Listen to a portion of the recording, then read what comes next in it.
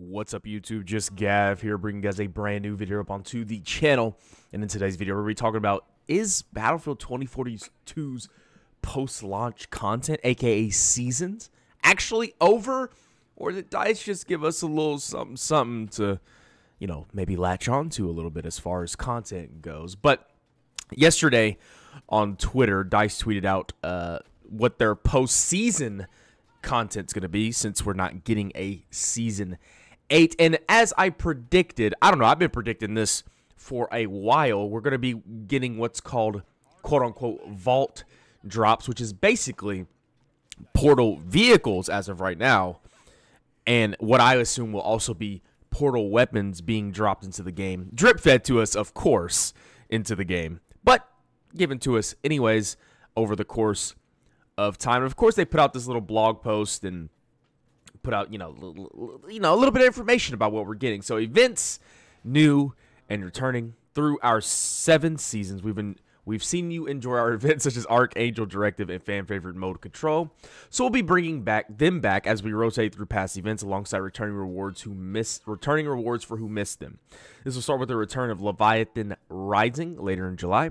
We're also going to be bringing new events to Battlefield 2042 over 4 weeks with new ways to play progression via an event pass. Of course, you're going to have to buy that. You're going to pony up some money. With free and premium tiers, there it is, new cosmetics and more. This first new event will be playable this coming Halloween period. Interesting. Stay tuned for more details. So they're going to be rotating old events and, rotating those cosmetics back in, of course, for the people who didn't, earn them. And there are also going to be some new events that are going to be rotated in. So if you care about that, you load into about 2 or 3 games, get the gist of these events, and then never play them again, of course.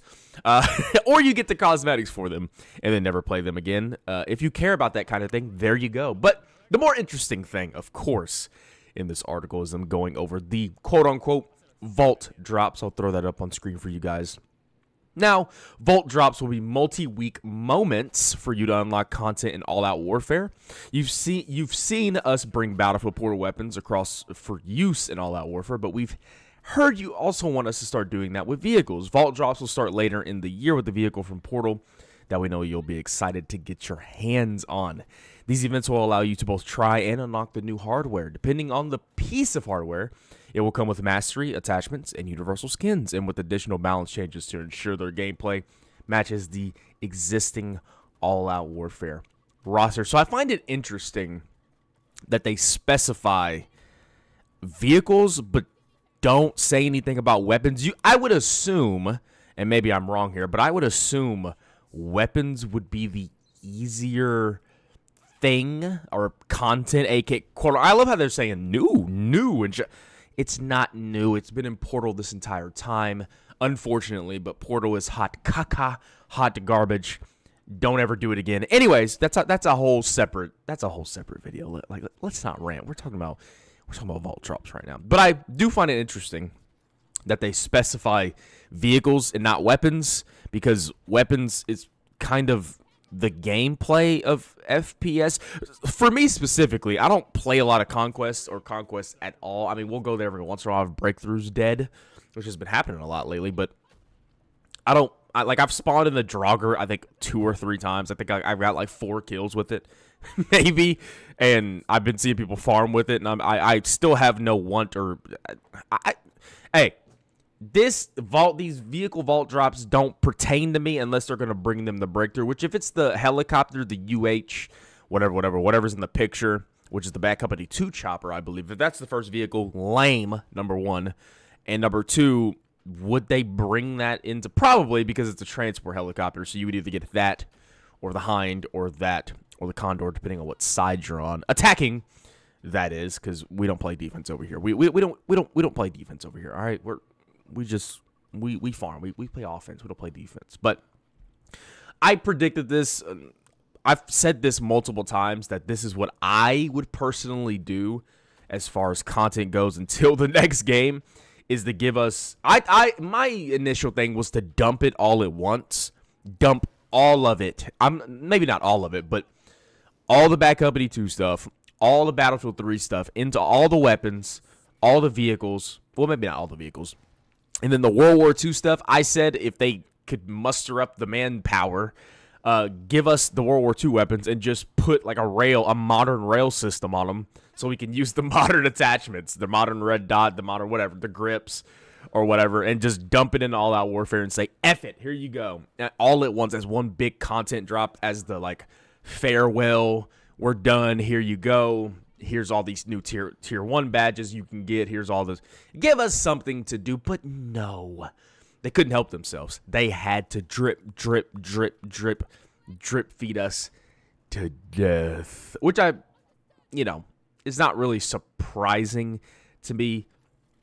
Better late than never, but never late is better. They should have been they were kind of doing this throughout the lifespan of 2042, giving us vault weapons. But there's still some that we don't have. The G3, the AUG, the SKS. I think a couple LMGs. Any of the World War II weapons we don't have. I get what they're doing, but you could have been doing this all along. But maybe this was their plan from the jump, was to drip feed us portal content as we got later into the game. But yeah, what do you guys think? I find it kind of interesting. It's what I would have done. I would have did this slowly. The events, who cares? Really? I mean, do we care about that? I guess the new ones we kind of are kind of interested in. Now, they do say something about an event pass, which I think is for 4 weeks. And it's premium, so it's basically going to be a battle pass. But if you're going to pay for new or old modes being rotated in, that's kind of I don't know if I agree with that too much. Now, the Vault vehicles bring up an interesting question, because are we gonna finally gonna get the A10 and the Frogfoot in the main all-out warfare? Are we gonna get the A10 in all-out warfare? That's my question. I think that's everybody's question. Please give it to us now. Now, they've said in the past, because people have been asking for this for like the entire game's lifespan, that the A10 or the attack jets in general would throw off the balance of of like the vehicle balance and like air or vehicle versus infantry balance, as if the Draugr doesn't drastically change that already. That thing's OP. The kerosene bombs, I've seen people playing with it, and it is unbelievable. And if you think the A10 is going to be better than that thing at farming infantry, I don't know what to tell you. But do you think we're going to get the A10? I think that's the one everybody wants. The attack jets, they're the ones everybody wants. And are we ever going to get it? Probably not, because they hate fun over at DICE. They hate fun. Hashtag bring suppressors back. Make suppressors great again. But yeah, the A10 is probably number 1 on the docket, or the attack jets in general are probably number 1 and number 2, or however many are in Portal. I have no idea. The BMT, the LAVs, the different, maybe the old T90s and the old Abrams, and do you think they would do that?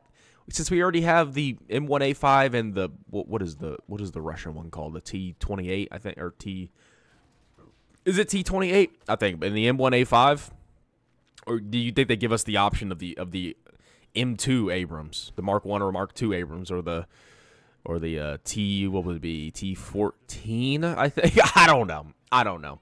But the attack jet, the OG vehicles, Backup 82 vehicles, imagine they drop a Sherman in the all-out warfare, or a Tiger tank. That would be hilarious. Or the Spitfire, the Mustangs, that would, versus modern jets, that would be so fun. They probably have a better turn rate, to be honest, which they'd probably be better for dogfighting. I don't know if they'd be better for farming, though, but I'm just sitting here trying to think of ways they could kind of utilize this. But tell me what you guys think down in the comment section below. Do you like the idea of old events coming and being able to earn those cosmetics if you didn't get to earn them?